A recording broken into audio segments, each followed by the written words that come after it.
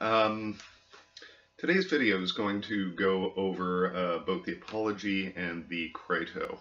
Both are your assigned readings. I've supplemented these videos by adding a couple of additional videos to Moodle as well. You're responsible for these in addition.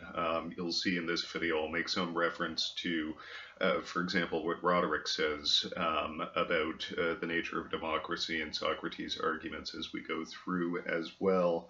It's not my attempt to exhaustively treat either the Apology or the Crito. This the first of the two videos in the playlist being the Apology.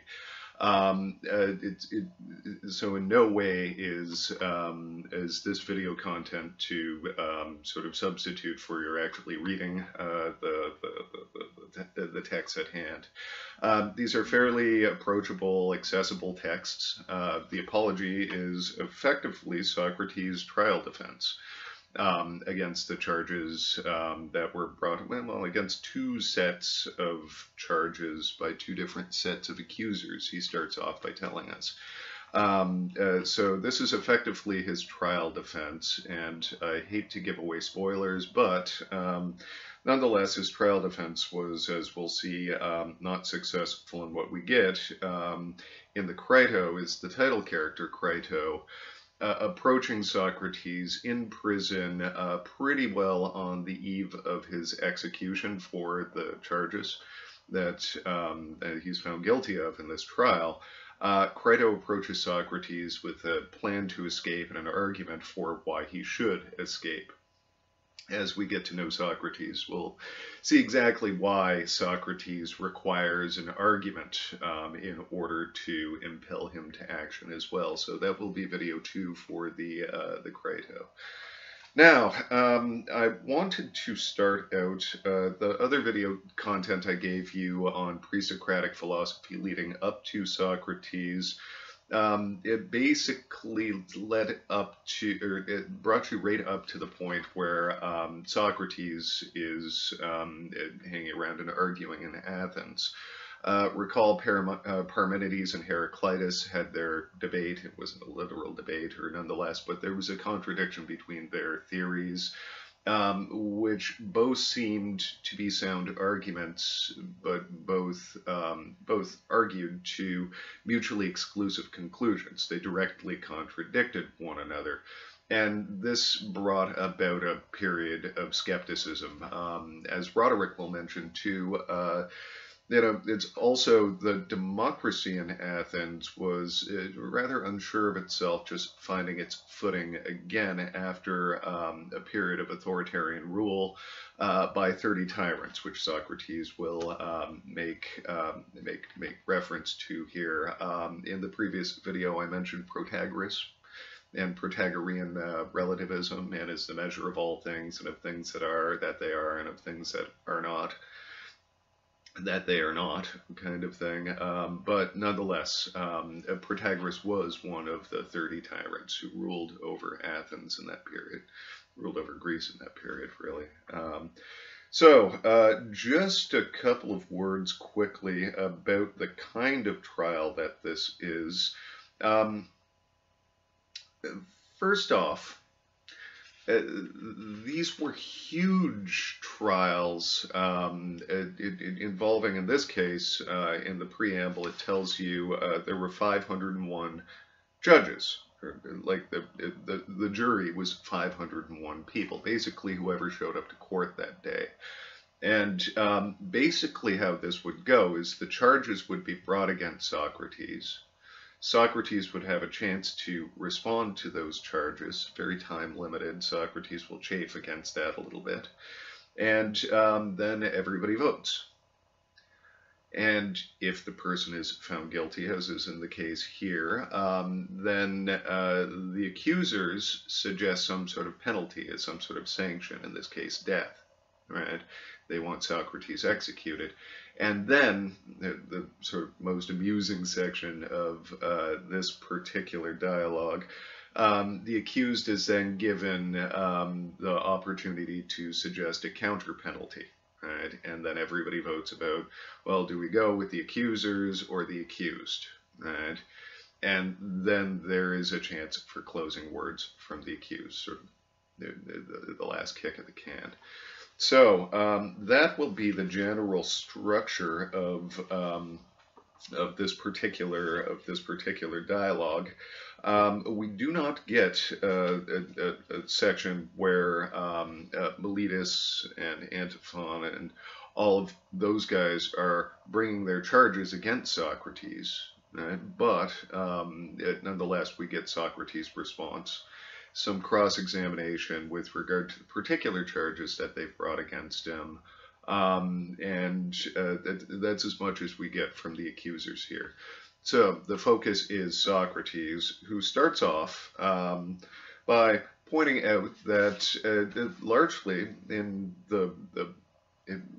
what was laid against Socrates in the way of an accusation, the jury was warned against Socrates' persuasive and flowery manner of speaking.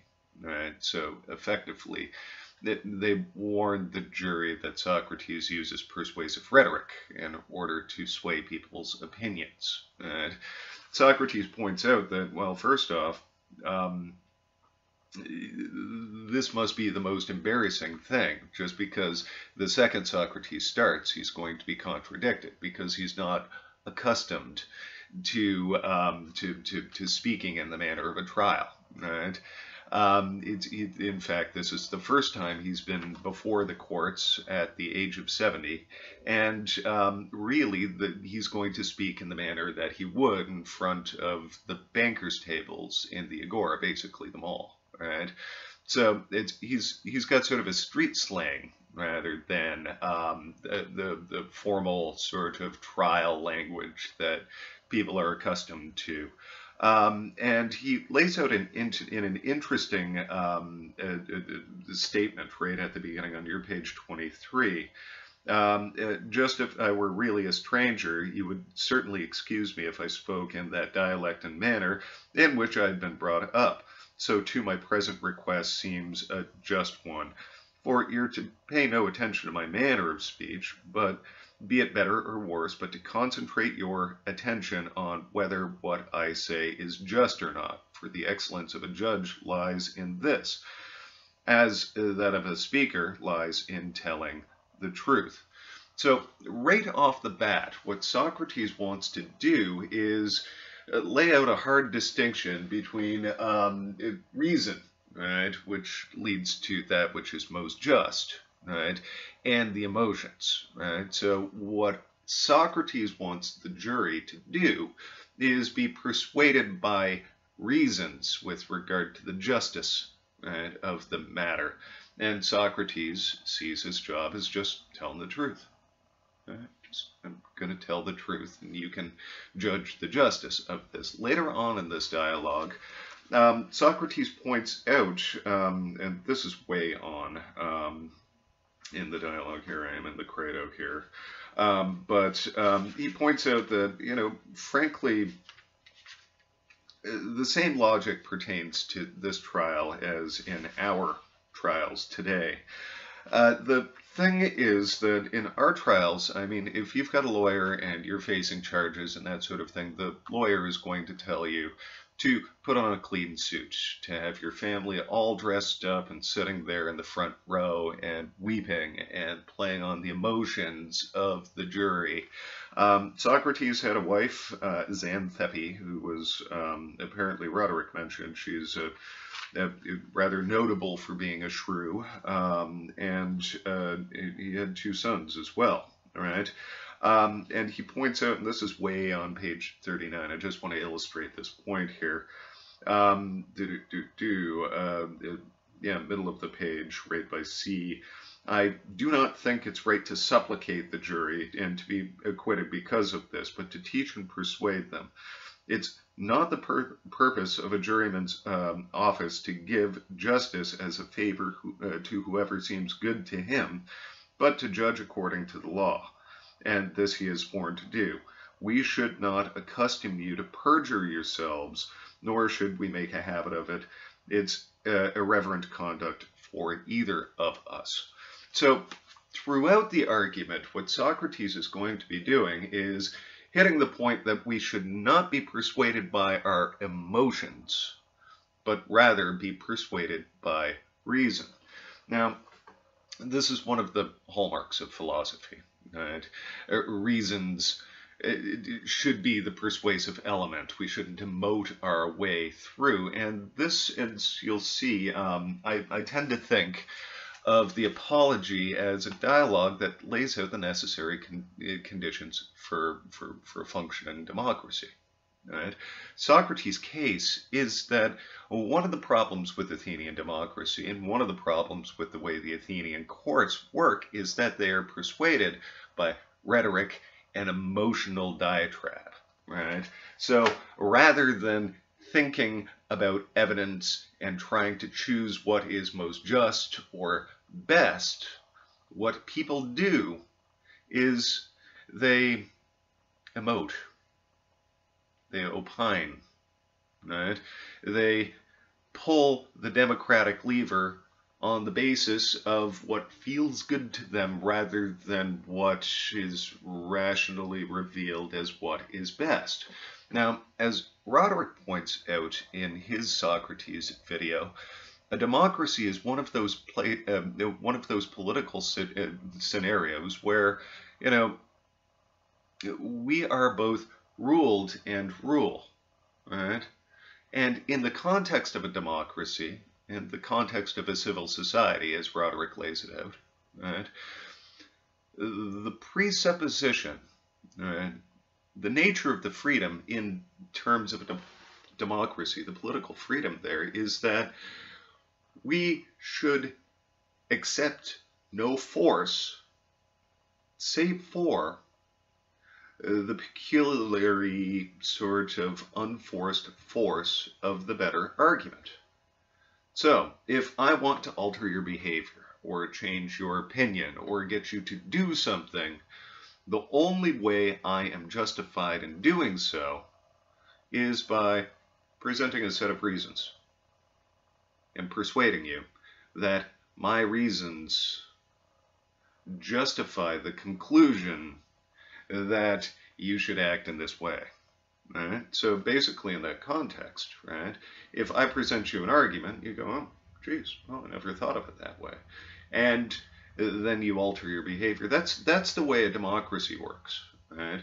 Versus other forms of political regime where, the actual physical force of legal penalties, of physical harm, of, it's various kind of sanctions, that sort of thing, wind up being a persuasive. The unique thing about a democracy is that in the context of a democracy, the only force you should accept is the force of the better argument. Right?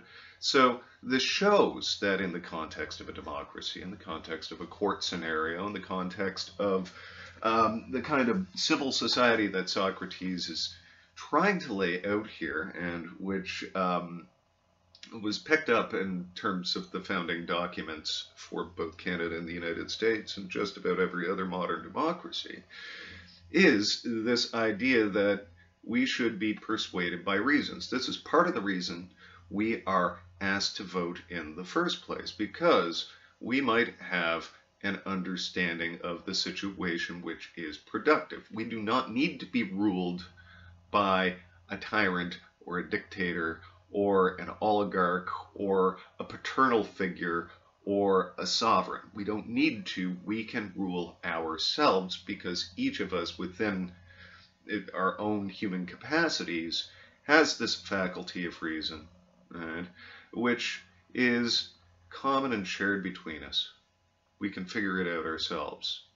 So a democracy is one of those places where we're all called upon to be experts, right? Or at least assess expertise in order to come to the conclusion that's best for the society. Right? So that's the fundamental sort of presupposition at the root of Socrates' argument here, right?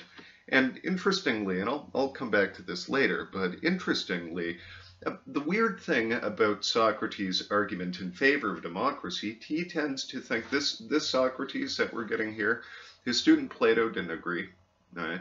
But nonetheless, this Socrates here tended to think that a democracy was potentially, at least, the best possible political arrangement. Why? Not because a democracy is democracy and it's a good in itself or anything along those lines, but rather because a democracy is based, presupposes, and depends upon the expression of the most noble of our human capacities, our ability to get into a rational dialogue and a debate with one another in order to express that which is most truly human and truly great about us, right? So it's because a democracy demands that we use our own reason, right, to follow arguments, to make arguments, to persuade by argument, rather than an appeal to brute force, right, that this is a good political scenario. Maybe there are other, and I don't have one kind of thing. Maybe there are other political arrangements that do this as well, right? But a democracy is the one that we know about that does this, right? So democracy is good because it allows that which is most fully human and fully noble in us to be expressed, right? Now, Socrates' first gambit here, right, lays out a distinction between his first accusers and his later accusers. And Socrates is not as worried about his later accusers. You'll see when we get to the actual charges that are brought against Socrates, he's not going to spend that much time against it, right? He spends the bulk of his time arguing about these first accusers, those who have accused him long ago, those who he can't even call in front of the court in order to cross-examine. Effectively, he's got a box with shadows with regard to these guys, right? These accusers are basically the weight of public opinion. Remember, he's 70 and he's been arguing in the Agora for a long time, right? So Socrates has gotten himself a reputation, right? A reputation for being sort of a crazy old coot, right? He points out, I want you to realize that, my accusers are of two kinds, those who have accused me recently and the old ones I mentioned, and to think I must first defend myself against the latter, for you've also heard their accusations first and to a much greater extent than the more recent. And he points out that effectively these accusers, well, there was a play about Socrates, right, wherein Socrates was, shown to be a bumbling fool, a philosopher, contemplating things in the heaven and under the earth, and trying to make the weaker appear the stronger, right? He lays out the charges of these first accusers on your page 24. It goes something like this. Socrates is guilty of wrongdoing, that he busies himself studying things in the sky and below the earth, and he makes the worse into the stronger argument, and teaches these same things to others. You've seen this yourself in the comedy of Aristophanes, Socrates swinging about there, saying he's walking on air and talking about a lot of other nonsense about things of which I know nothing at all. I do not speak in contempt of such knowledge. If someone is wise in these things, lest Meletus bring more cases against me, but gentlemen, I have no part in it, and on this point, I call upon the majority of you as witnesses. I think it right that all of those of you who have heard me conversing, and many of you have, should tell each other if any one of you has ever heard me discussing about such subjects, to any extent at all. From this, you will learn that the other things said about me by the majority are of the same kind. Bull, basically, right? Then, as Roderick points out, the really persuasive argument, you see, this charge against Socrates basically accuses him of being a sophist, right? Basically teaching persuasive rhetoric, hawking his wares to enrich himself by teaching people to make persuasive and undermining kind of arguments, right? So his really persuasive, as Roderick points out, argument for how he's not a sophist. First, he claims that he doesn't really teach anybody anything because he doesn't know anything. Right? And secondly, he's quite poor. He's not paid for this. Right? So effectively, right, that's face value why he's a sophist. Of course, the question arises, right? Why do people think this of you? How did you gain this reputation? Right? How did you gain such a reputation for this kind of sophistry if in fact you are not? Where does this come from, Socrates? Well, so starts the story. Socrates had a buddy, right? And his buddy decided to go to the oracle at Delphi. The oracle at Delphi is sort of a Pythian woman, right? I don't know if you've seen 300. That's basically the Pythian in 300 is a good sort of example of what dramatization of what Socrates did. So basically you would go to the Pythian, right? You'd give some sort of a sacrifice, gold coin, something, that sort of thing, and you would ask the Pythian a question. In this case, Socrates' buddy asked the Pythian, who is the wisest man in Athens? Now, effectively, this oracle, who is thought to be a direct conduit from the gods, so you could trust whatever the Pythian oracle says, right? Always speaks the truth, the gods' honest truth, right? So this is straight from the gods. Well, effectively what she would do is get very, very high, chop the head out of a chicken, splay its entrails, read the entrails, start speaking in tongues, and then give you an answer. In this case, the answer was Socrates is the wisest man in Athens. So Socrates' buddy, who's gone now, but who's excuse me, I've got a thing. Whose buddy, his brother is still around and will vouch for this. He comes running back down from the oracle. Socrates, Socrates, guess what? Guess what? You're the wisest man in Athens. You're the wisest man in Athens. Now, this confused Socrates quite a bit because, as he points out, he doesn't know a darn thing. This is your page 26. So, top of the page, he went to Delphi at one time, ventured to ask the oracle, and I say, gentlemen, do not create a disturbance. He asked if any man was wiser than I, and the Pythian replied that no one was wiser. Chaerephon is dead, but his brother will testify to you about this. Consider that I tell you this because I would inform you about the origin of the slander. I heard of this reply and asked myself, whatever does this mean? What is this riddle? I'm very conscious that I'm not wise at all. What then does he mean by saying that I am the wisest? For surely he does not lie, for it's not legitimate for him, the god, to do so. For a long time I was at a loss as to this meaning, and then very reluctantly turned to some such investigation as this. I went to one of those reputed to be wise, thinking that there, if anywhere, I could refute the oracle and say to it, this man is wiser than I, but you said I was. Then, when I examined this man, and there's no need for me to tell you his name, he was one of our public men, my experience was something like this.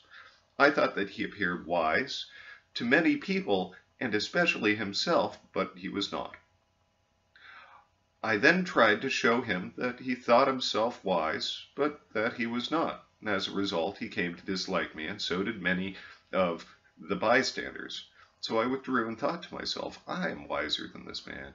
It's likely that neither of us knows anything worthwhile, but he thinks he knows something when he does not, whereas I do not know, neither do I think I know. So I'm likely to be wiser than he to this small extent, that I do not think I know when I do not know. After this, I approached another man, one of those thought to be wiser than he. And I thought the same thing, so I came to be disliked by both by him and by many others. After that, I proceeded systematically. Now, just a quick word about what Socrates is doing here, right? What he noticed is that many people held beliefs.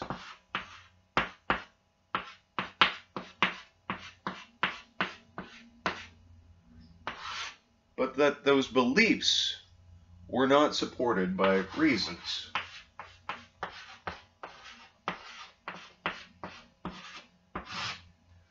Another way of saying this is that really, when called to account for your beliefs, right? If those beliefs are going to count as knowledge, you have to be able to offer an account. You've got to not only state the belief, but why the belief is true, right? So effectively, right, people opined, but were not able to support those opinions rationally, right? So effectively, right, what Socrates is doing is, well, going around town, pointing out other people's bullshit, right? So after this, he proceeded systematically. There were a fair number of people in Athens. He can't just talk to everyone, though he tried, right? And he went through the various classes, right? First, he approached all of the public men, right? Kind of thing, right? All of the politicians, the orators, that sort of thing, the religious authorities and that sort of thing. And what he found was that in my investigation in the service of the God, I found that those of the highest reputation were nearly the most deficient, while those who were thought to be inferior were more knowledgeable. I must give you an account of my journeyings as if they were labors I had undertaken to prove the oracle irrefutable. After the politicians, I went to the poets, the writers of tragedies, the diatribes, and others, intending, in their case, to catch myself being more ignorant than they. This is 26 to 27 if you're looking for it. Now, something interesting happened when he went to the poets and the orators and that sort of thing. These are the glitterati, right? These are the people that come up with the beautiful stories that entertain people and that sort of thing. Here's a good example. If you've ever seen the movie Fight Club and actually gone through the actor commentary on it, Edward Norton's actually not bad, but just to hear Brad Pitt try and talk about what he was acting in that movie, I'm so glad that he just had a script and read it, because really, if he were doing what he claimed to be doing, what a horrible movie that would be, right? But really, it was a wonderful film, right? So effectively, right, what Socrates found is that when he went to the artist class and asked the artists how they write their books, write their poetry, that sort of thing, just about anybody from the audience could offer a better explanation. So Socrates concludes that really, perhaps the things of beauty that they create, which are irrefutably beautiful and challenging and bring out interesting sort of reflections and insights and catharsis in people, right? You know, the products of their labors are irrefutably beautiful, right? But the interesting thing is they couldn't offer any sort of account right? Not a satisfactory account of how these things were created. So Socrates concluded that perhaps it's some sort of inspiration from the muses that helps them produce this thing. So really, these people are kind of like the Pythian, a conduit from the gods to create beauty. So, no wisdom to be had there, though they commit the cardinal sin, the same one that the generals committed, that the politicians committed, that the religious authorities committed. They thought they were wise when they were not, right? The religious leaders couldn't explain what virtue and piety was. Generals couldn't tell you why they fought the battles the way they fought the battles. Poets couldn't explain where their poetry comes from. Musicians couldn't explain where it's inspiration. It's the divine muses, right? So effectively, all of these people thought they could explain, but they couldn't explain. They thought they were wise when, in fact, they were not. And then finally, Socrates went to the craftsman, middle of 27. For I was conscious of knowing practically nothing, and I knew that I would find that they had knowledge of many fine things, like how to work with leather, how to shoe horses, how to cut stone, etc., etc.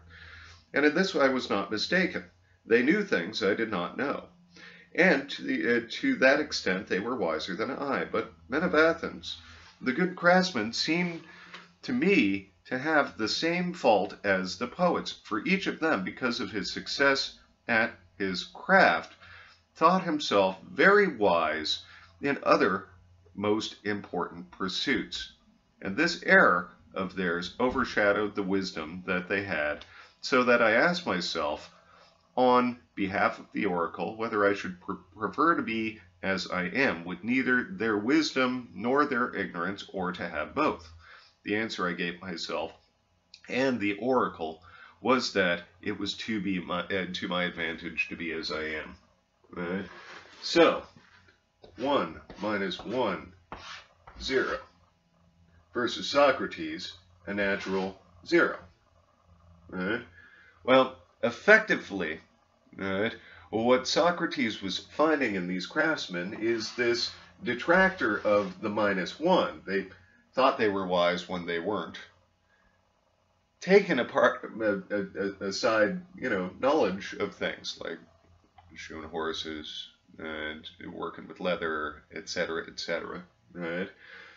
This detractor, right, is such a detractor as to discount their knowledge. So Socrates, neither does he think he knows, nor does he know. Right? He's not deceived with regard to his own knowledge, is preferable.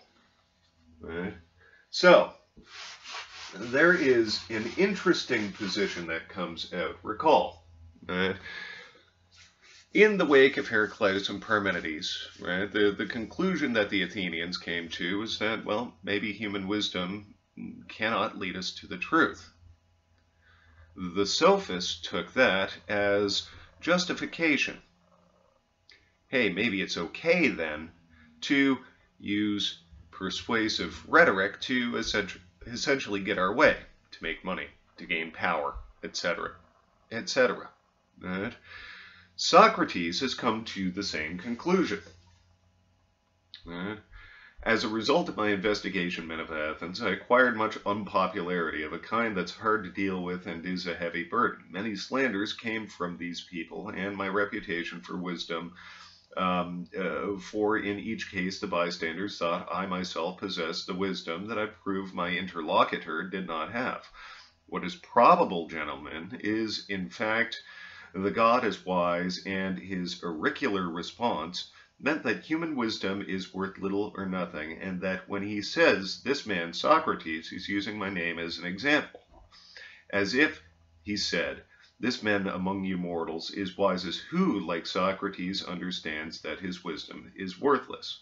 So even now I continue this investigation as the god bade me. And I go around seeking anyone, citizen or stranger, whom I think wise. And if I do not think he is, I come to the assistance of the god, and show him that he's not wise. Because of this occupation, I do not have the leisure to engage in public affairs to any extent, nor indeed to look after my own, but I live in great poverty because of my service to the god.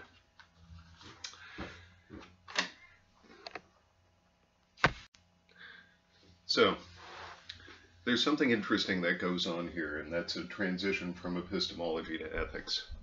I was just saying about the sophists. I took a brief pause there. Sorry about that. That, you know, really, since we know nothing, then the game becomes tricking one another into thinking, believing, and acting as I would like you to. Right? This is why it was such a big deal to get a sophist to teach your son, right? And it's specifically son in the context of Athens.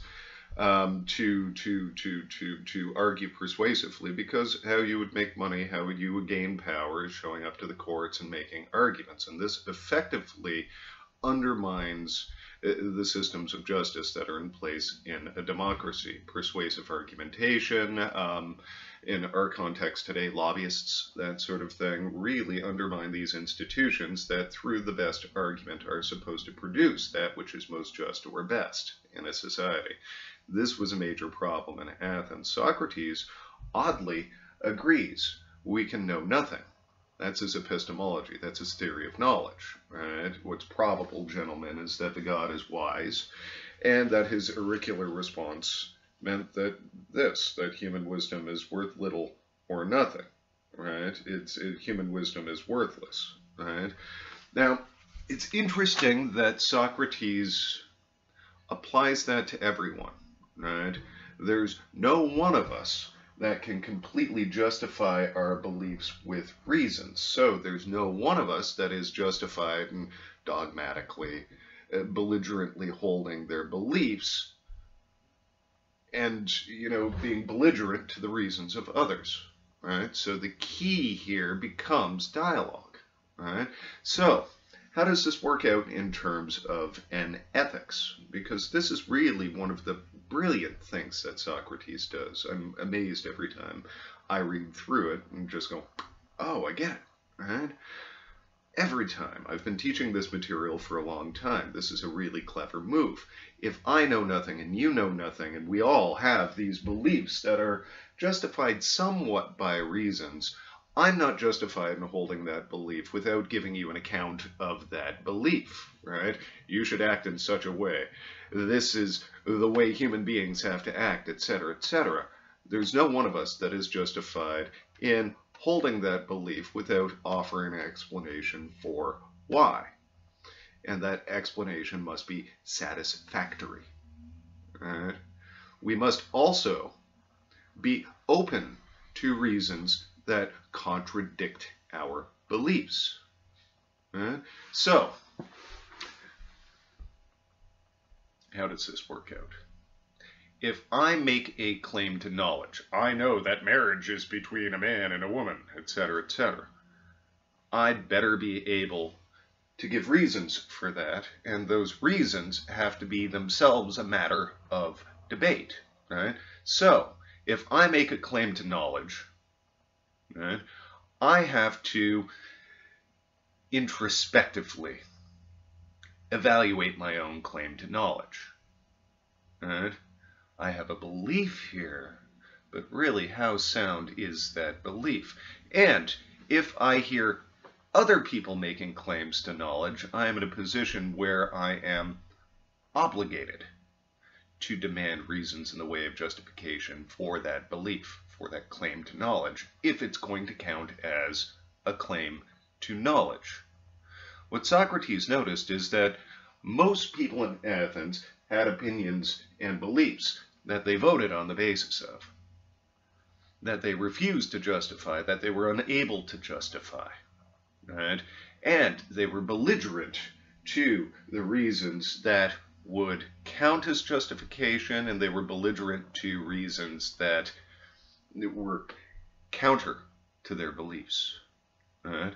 So effectively, this was undermining the courts and undermining the democratic institutions of the Athens of the day. Right? So effectively, Socrates starts out with nothing in terms of an epistemology and formulates a positive ethics. Here's one more example. Let's do a specifically Athenian example. Right? In the context of Athens, women were not allowed to vote or own property or that sort of thing. Right? And the justification for this is that women are not fully rational and therefore not fully human. Okay, show me your reasons. Let's have a debate about this. Let's have a discussion about this. And what you'll find ultimately is that that is an unjustifiable position that for millennia dominated Western culture, to some extent even today. Right? To much less extent than Athens, right? But nonetheless, I mean, we can be on a high horse about this, but it's only the past couple of hundred years that significant gains have been made in that respect, right? So, effectively, right, what Socrates has done is stressed moral reasoning, right? You have moral beliefs that then have to be justified by reasons which must be publicly debated, right, for your position, right? So this is a cornerstone of Socrates' position. The goal being that you should avoid that cardinal Socratic sin of thinking you're wise when in fact you're not, right? Because as he found, most people had the beliefs, but were belligerent to the reasons that were supposed to support those beliefs. So, that, I think, is one of the most important and interesting aspects of Socrates. He then turns, and also at the same time, it's his explanation of why people are so irked with him, why so many have such a poor opinion of him, because when you isolate people, and Socrates is doing this in the most populated area, by the bankers' tables in the Agora, which was basically the nicest mall in the world. Athens was a port town. They had a huge merchant navy, and if it was available in the world, it would be available in the mall, and effectively the Agora, right? So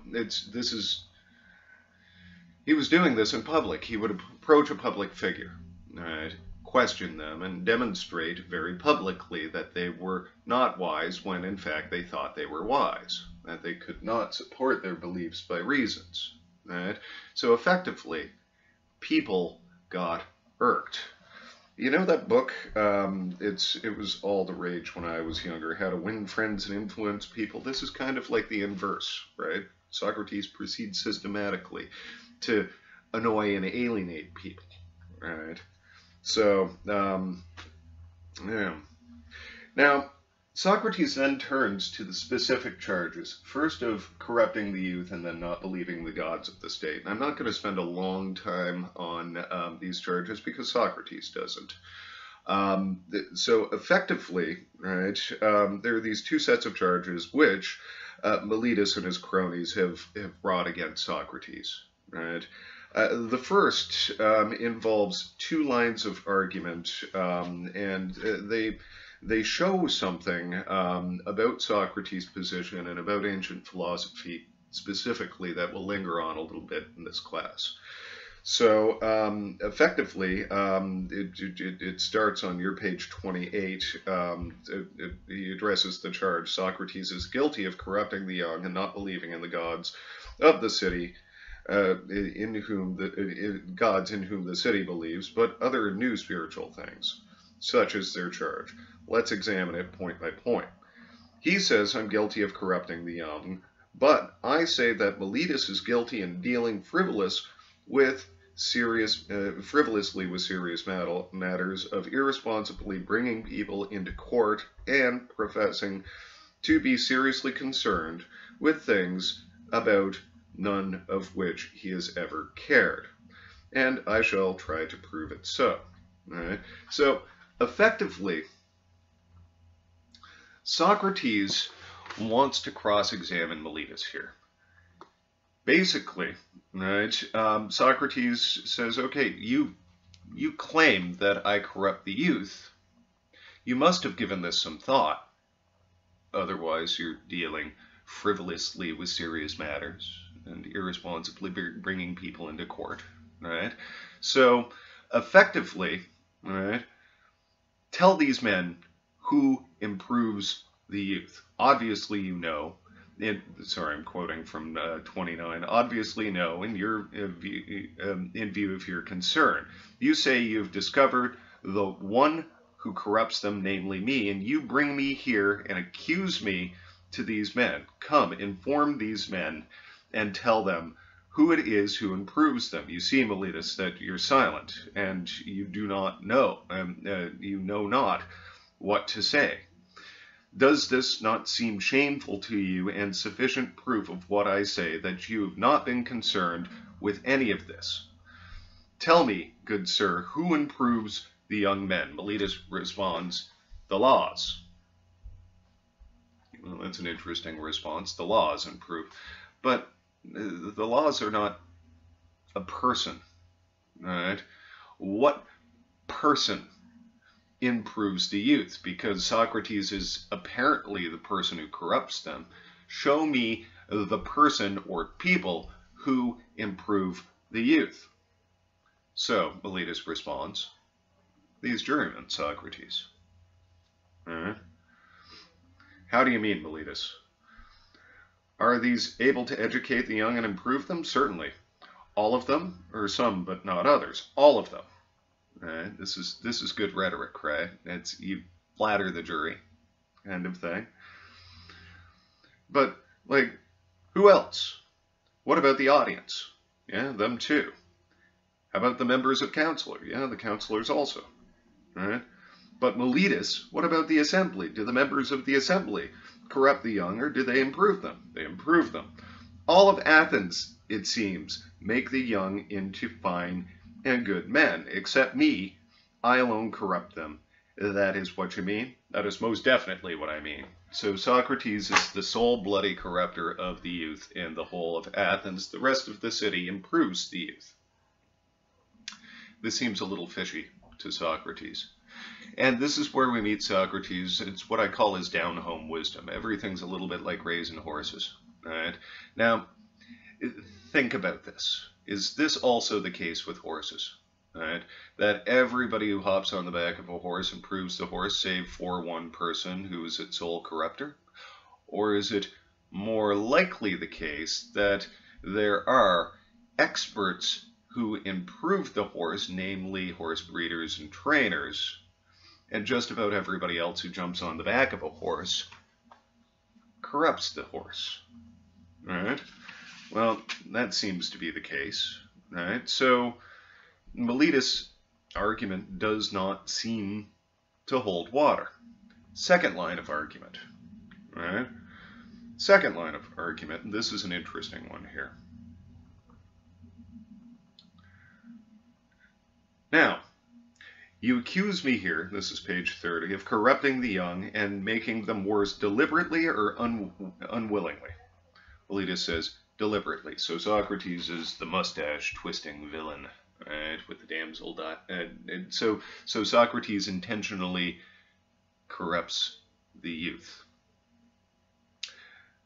Immediately, this doesn't make sense to Socrates. Right? There are two ways to think of this argument. There's the straightforward way to think of this argument. It's like, let's say,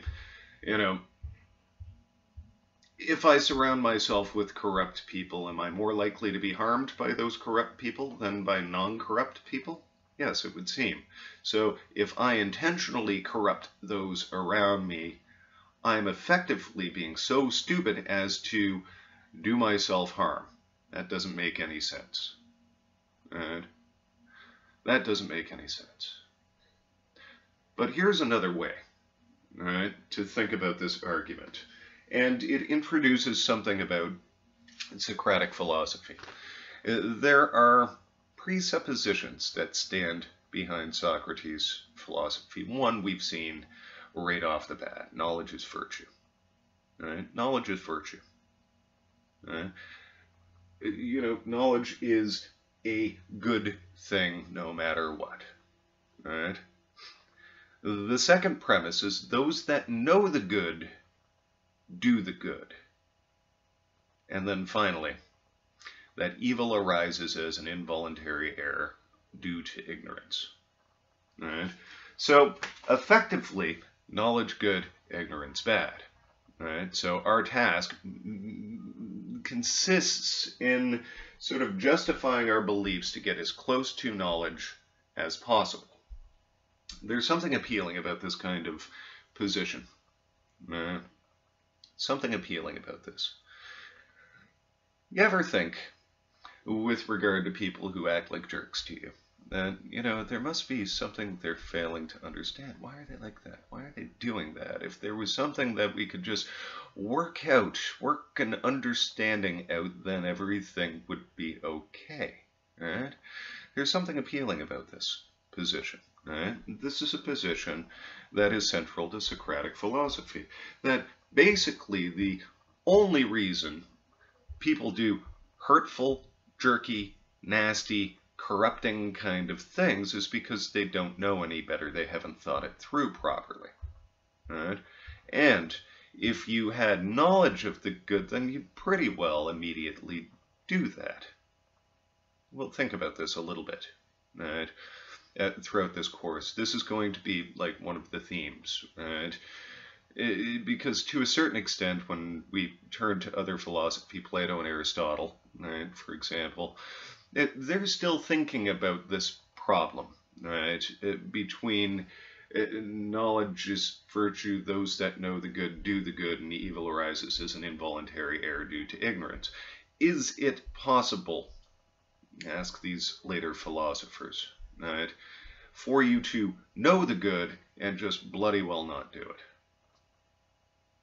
Well, what accounts for that in terms of moral psychology? Right? This is a rather straightforward kind of position in moral psychology. You know the good, you do it. Right? If you understand what's best, you do what's best. Right? It would seem. Right? The only reason you don't do what's best is because you didn't know it was going to be best. Right? If I knew what the best menu item was, right, I would order that. Right? The only reason I don't is because I don't know the menu well enough, etc., etc. Right? If I know what the best car salesperson is, I would get that car salesperson. Right? The only reason I wind up with a jerk is because I don't know any better. Right? Etc., etc., etc. Right? So, I mean, effectively, right, what Socrates is saying is that nobody would corrupt the youth deliberately. It must be unwillingly or accidentally, right? And he continues here, right?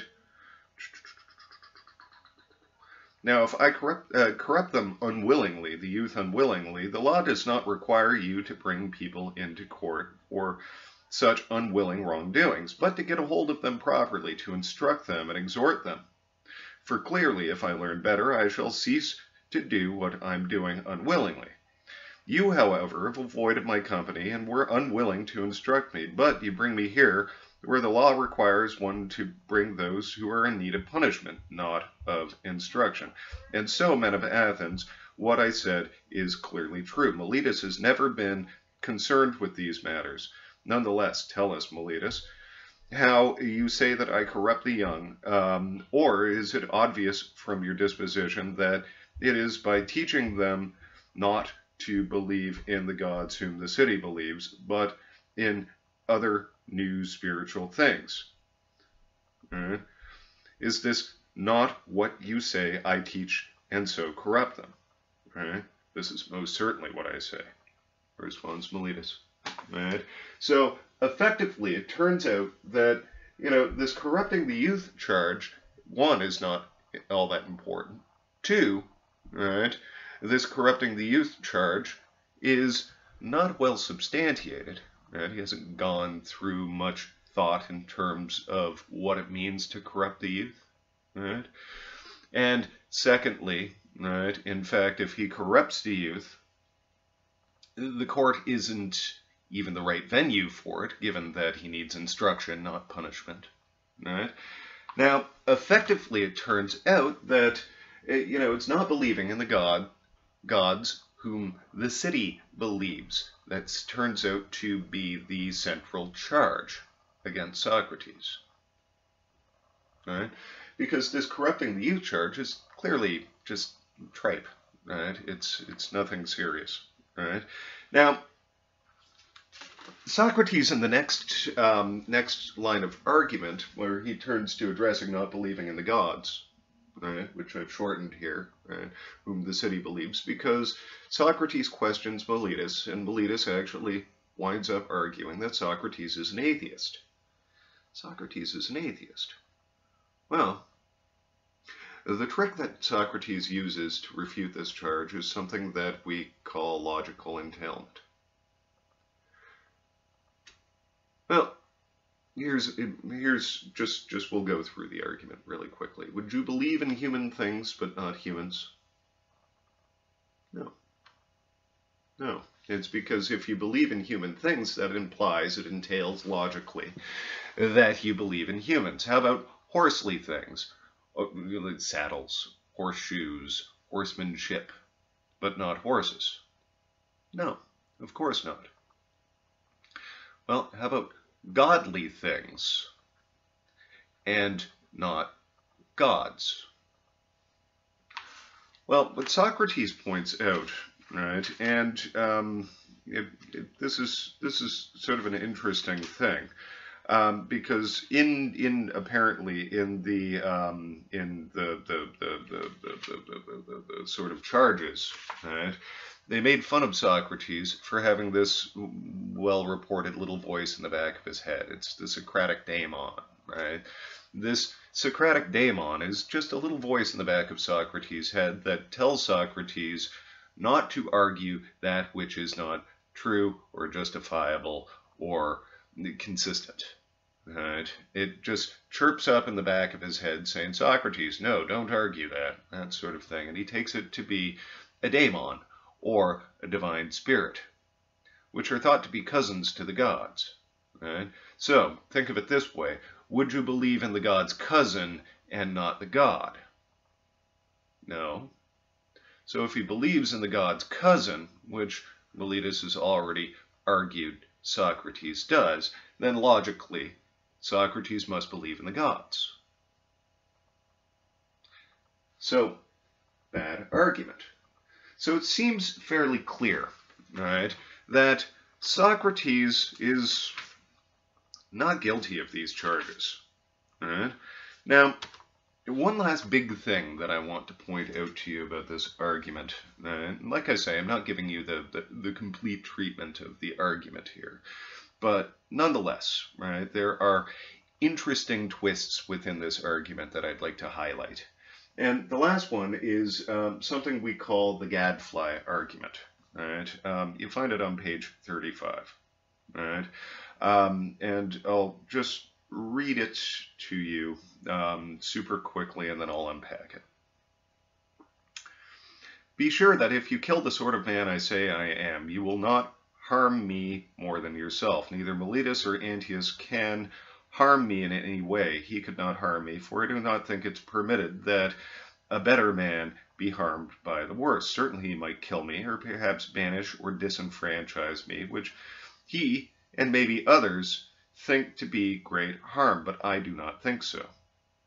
I think he's doing himself much greater harm doing what he's doing now, attempting to have a man executed unjustly. Indeed, men of Athens, I'm far from making a defense now on my own behalf, as might be thought, but on yours, to prevent you from wrongdoing and mistreating the gods' gift to you by condemning me. For if you kill me, you will not easily find another like me. I was attached to this city by the god, though it seems a ridiculous thing to say, as upon a great and noble horse, which is somewhat sluggish because of its side, and is needed to be stirred up by a kind of gadfly. It's to fulfill some such function that I believe the god has placed me in the city. I never cease to rouse each and every one of you, to persuade you and reproach you all day long, and everywhere I find myself in your company. Right? Another such man will not easily come to be among you, gentlemen, and if you believe me, you will spare me. It might be you might be easily annoyed with me as people are when they're aroused from a doze, and strike out at me. If convinced by Antaeus, you could easily kill me, and then you could sleep on for the rest of your days, unless the god in his care for you sent someone else. I'm the kind of person to be a gift from the god to the city. You might realize from the fact that it does not seem like human nature for me to have neglected all my own affairs and to have tolerated this neglect now for many years. Well, I was always concerned with you, approaching each one of you like a father or an elder brother to persuade you to care for virtue. Now, if I profited from this by charging a fee for my advice, there would be some sense to it. But you can see for yourselves that for all their shameless accusations, my accusers have not been able in all of their impudence to bring forward a witness to say that I've ever received a fee or ever asked for one. I, on the other hand, have a convincing witness that I speak the truth, my poverty. First of all, what is a gadfly? It's a horsefly. If you've ever been bit by a horsefly, you know what it feels like, right? Well, the thing about the workhorses in Athens is they would be sluggish because if you've ever been there, it's hot. It's hot, right? A horse that becomes sluggish and stops paying attention to it, you wind up with carts in the ditch, right? So luckily, nature has furnished this annoying little gnat to burrow into the backside of a horse and bite it. It's painful, but it shocks the horse to alertness and it can pay attention to what it's doing, right? Now, effectively, what Socrates is saying is that Athens is a great noble horse, but it's become sluggish, right? Sluggish and happy to rest in its dogmatic slumber, right, of bare belief. Socrates bites it on the ass by demanding reasons for that belief, thus allowing the noble steed to pay attention and sufficiently discharge its responsibilities, right, to sufficiently perform its function, right? So effectively, what Socrates is doing is demanding of the democracy of Athens that it care for reasons, care for arguments, argue not based on opinion or belief or emotion, but rather pay attention to reason, right? Care for justice, care for virtue, that sort of thing. Now, effectively what Socrates is arguing here is something sort of interesting. In order for a democracy to function, in order for a state in which we both rule and are ruled, a state in which we are to be persuaded by no force save for the unforced force of the better argument, right? Effectively, what we have to do is care for reasons and have those within society who demand reasons as justification for beliefs, opinions, and the assertions of the powerful. So, interestingly, the gadfly argument is often used as a justification for freedom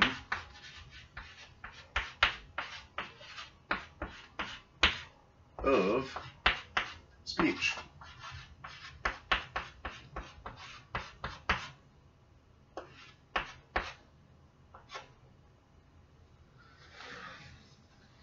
So effectively what we get is an argument for freedom of speech from Socrates here, right?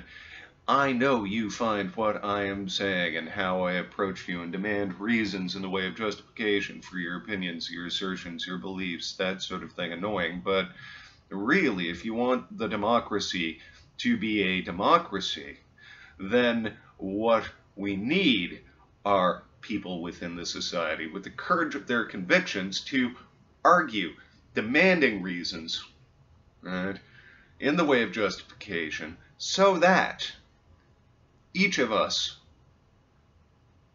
can vote when we vote based on those reasons, rather than our own isolated dogmatic beliefs. Right? So right here is the first major argument for freedom of speech, and by extension, right, today, freedom of the press. Right? A democracy cannot achieve its own ends without these protected freedoms. Right? So that's interesting that it winds up right here. Now, effectively, what Socrates is being prosecuted for, right, is being annoying. Right? People don't like what he is arguing. People don't like how he's arguing. People don't like being put on the spot by Socrates. So effectively, they want to use the law to silence Socrates because what he argues is unpopular.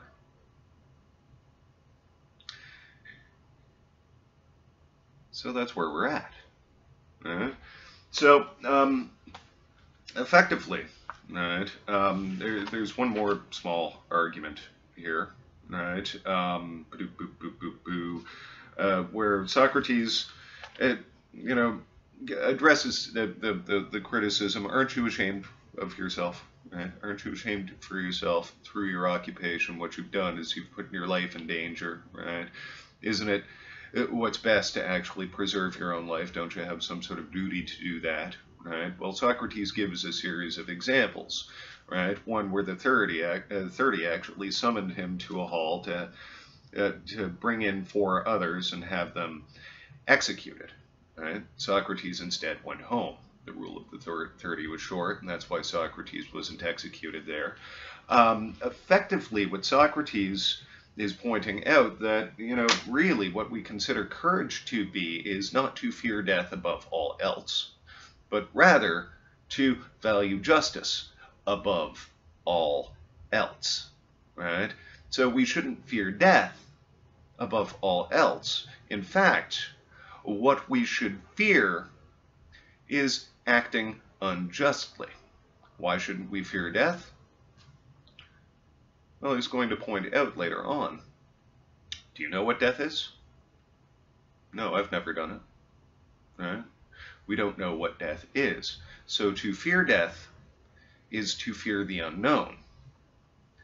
And to fear the unknown is to claim we know something about it, namely that it's a bad thing. Right? So effectively, to fear death is to think ourselves wise when in fact we are not. Now, if we're going to fear something, we should fear something we know to be bad, namely acting unjustly. Right? So this is a fairly strong sort of defense that Socrates has put in front of him. And as I was mentioning earlier, right, effectively he's saying I've tried to have a conversation with you like we should in a democracy in the context of a court. I'm just going to speak the truth and you're going to judge the justice. I'm not going to play on your emotions, because that would, put both of us in a position where we're in the wrong, right? Because you shouldn't. It's actually a dereliction of your duties as jurors to give justice as a favor who seems good to you. You should be persuaded by reasons, and I should offer reasons. All right. Now, page 39, the jury now gives the verdict of guilty, and Meletus asks for the death penalty. Now, Socrates starts off by pointing out that, whoa, that was close.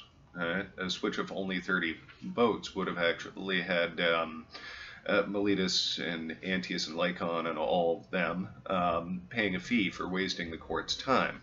But as it was, Socrates points out if he had more time to argue his position, perhaps he could have swayed those 30 people. But as it is, so it is. Now, Meletus suggests a penalty of death. Socrates now has to make a counter offer, and in fact, he's in sort of a weird position, right? Because he's being asked for an assessment of what he deserves for what he's done. He still doesn't think he's done anything wrong. So, what does he think he deserves for what he has done? Free meals at the Prytaneum. The Prytaneum is basically like a luxury rest home for the heroes at Olympia. Right? The Olympics. Yeah, that's the Athenians too. Right? Basically anyone who's won at the Olympics gets free meals for the rest of their life in this fancy rest home in Athens. They just become wards of the state, are well taken care of. Right? So effectively, that's what he floats, because as he says, nothing is more suitable, gentlemen, than for such a man to be fed in the Prytaneum, and much more suitable for him than for any one of you who's won a victory at Olympia with a pair or team of horses. The Olympian victor makes you think yourself happy. I make you happy. Besides, he does not need food, but I do. So if I must make a just assessment of what I deserve, I assess this: free meals at the Prytaneum. But the Athenians think he's done something wrong, so it's got to be some sort of penalty. All right, so he mulls it over and thinks, well, what should I do? All right. I'm convinced that I never willingly wrong anyone, but I'm not convincing you of this, or we've talked together but a short time. If it were the law with us, as it is elsewhere, that a trial for life should last not one but many days, you would be convinced. But now it's not easy to dispel great slanders in a short time. Since I'm convinced that I wrong no one, I am not likely to wrong myself, to say I deserve some evil, and to make some such assessment against myself. What should I fear? That I should suffer the penalty Meletus has assessed me, of which I say do not know whether it's good or bad? Am I then to choose in preference to this something I know very well to be an evil, and assess the penalty at that? Imprisonment? Why should I live in prison, always subjected to the ruling magistrates, the 11? A fine and imprisonment until I pay it? Well, that would be the same thing for me, as I have no money. Exile? For perhaps you would accept that assessment. Well, he's not going to assess that, right? Now, effectively, right, he's not going to assess that, right, because, really, he knows that to be a bad thing, right? I should have to be inordinately fond of life, men of Athens, to be so unreasonable as to suppose that other men will easily tolerate my company and conversation. You, my fellow citizens, have been unable to endure them, but found them a burden and resented them, so that you are now seeking to get rid of me. Far from it, gentlemen. It would be a fine life at my age to be driven from one city after another, for I know well wherever I go, the young men will listen to my talk as they do here. If I drive them away, they will themselves persuade their elders to drive me out. If I do not drive them away, their fathers and relations will drive me out on their behalf. Perhaps someone might say, but Socrates, if you leave us, will you not be able to live quietly without talking? This is the most difficult point on which to convince some of you. If I say that it's impossible for me to keep quiet because that means disobeying the god, you will not believe me and think I'm being ironical. On the other hand, if I say that it's the greatest good for man to discuss virtue every day and those other things about which you hear me conversing and testing myself and others, for the unexamined life is not worth living for men, you will believe me even less. So effectively, Socrates is between a rock and a hard place. If he suggests exile, then he's just going to go to another city-state and argue and converse as he does here. Right? And he's going to do that for those two reasons. One, because if he doesn't, he sees it as disobeying the god. Right? And two, really, it's the exercise of our most distinctive human capacities in a truly democratic kind of conversation. Right? So, effectively, what Socrates cannot do, the one thing he cannot do, is suggest exile.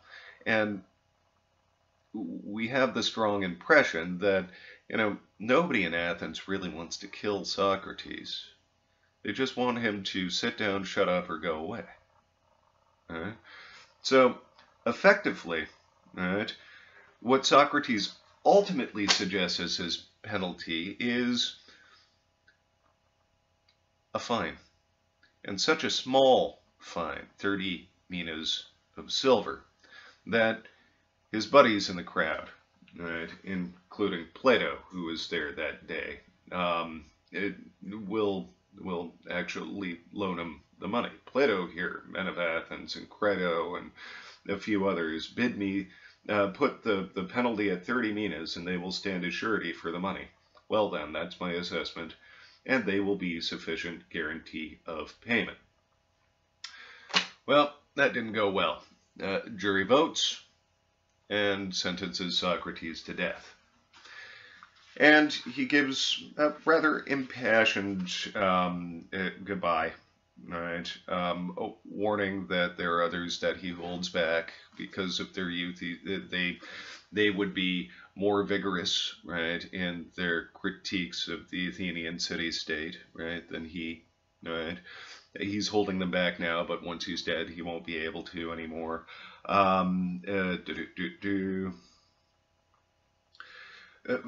Further, his divine spiritual sign opposed him not at all while he was speaking, right? And then finally, he reflects on what death is, right? Basically, it's probably one of two things if we believe our cultural stories. One, it's like a long sleep with no dreams. Doesn't sound bad, sounds peaceful. Or it's the change and relocating of the soul from one place to another, to an afterlife.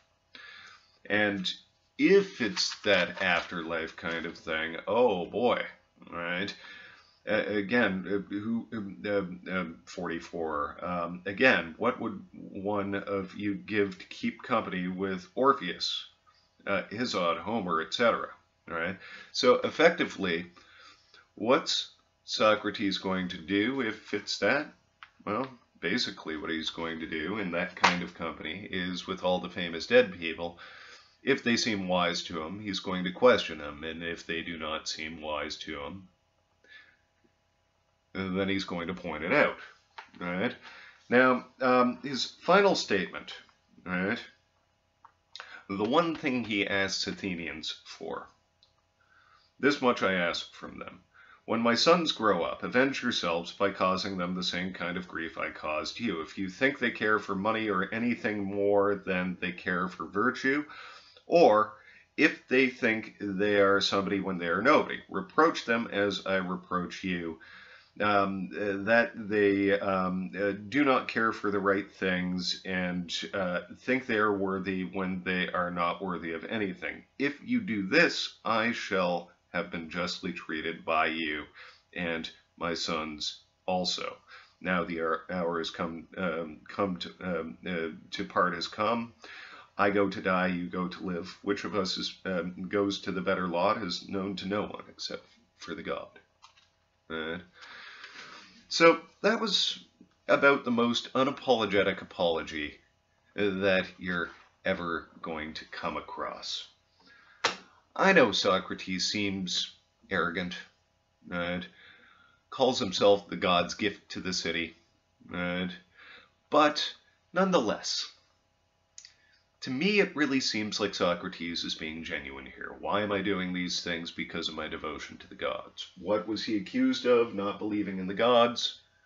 In fact, he is doing what he is doing, putting his life at risk, because of his deep belief in the gods. Right? So, effectively, right, what Socrates, I think, has done is it offered an impassioned self-defense here. Right? He bridged the gap between an epistemology in which he knows nothing and a positive ethics. We can actually require that people do things positively on the basis of ignorance. It's a really clever move. He's defined the fundamental tenets of a democracy, right? By driving a strong distinction between reason and emotions. We shouldn't emote. We should reason our way through these things, right? We're capable of self-rule because we all have this distinctive capacity to reason. Democracy is good because it depends on the exercise of this distinctive capacity. And within the context of democracy, we require gadflies, right? We require people exercising freedom of speech in order to ensure that people have the reasons and the arguments they need to make an informed vote.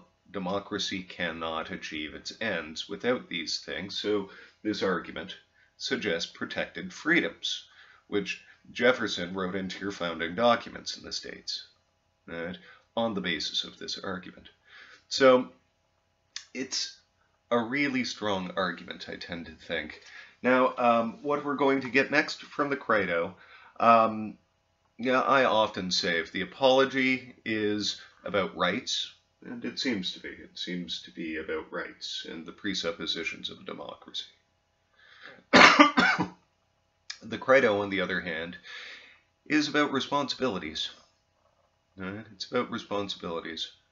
And oddly, what we are going to get from Socrates is an argument that shows that when we follow reason, sometimes the conclusions that we reach in terms of our duties or responsibilities are not pleasing to us, but nonetheless we should still do what reason dictates that we should do.